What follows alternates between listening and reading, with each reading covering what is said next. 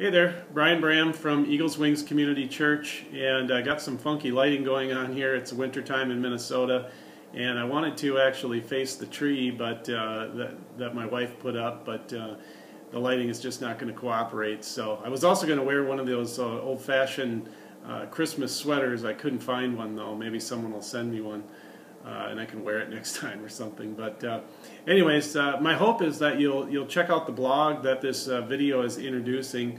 The blog is called Tim Tebow and the Private Faith Agenda, and that blog is on our blog site, which is ewccblog.com. It just stands for Eagles Wings Community Church. So it seems to me that there is a cliche that has gained popularity. And the cliche is that faith is a personal matter, or faith is a private matter.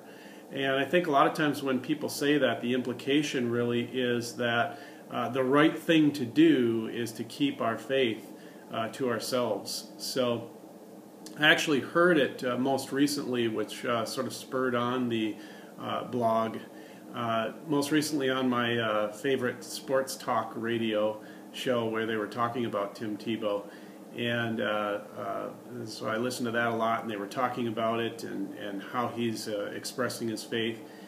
And one of the things when I heard that statement of keeping faith private and personal is whether it's really even we really even have the ability to do that in a consistent manner. And so in this particular blog, I really don't quote any scripture, because I'm not trying to, like a lot of times in a lot of my blogs, I'm not trying to sort of declare the historic Christian perspective on this matter. It's really just a sort of an opinion blog. But here's one thing that I do think. I think that there's really a spectrum of ways that we can think about any particular faith system. So one way is that we can affirm all of the parts of that particular faith system.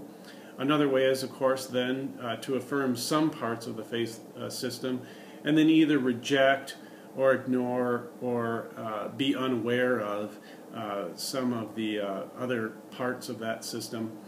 And then yet another way is, of course, then to reject, ignore, or be unaware of all of the parts of a particular faith system.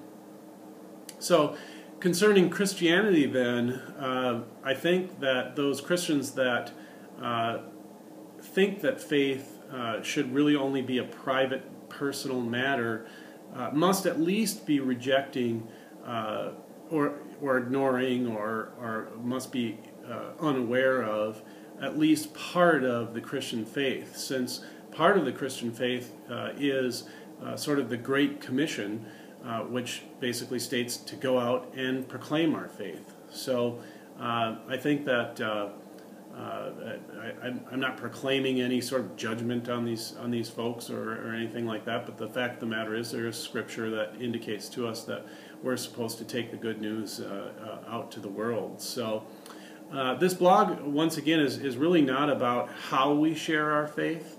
I'm not trying to sort of give best practices on how we should proclaim our faith, but really it's more on whether it's possible or not to proclaim our faith, whether we are actually able to keep it a private, personal matter.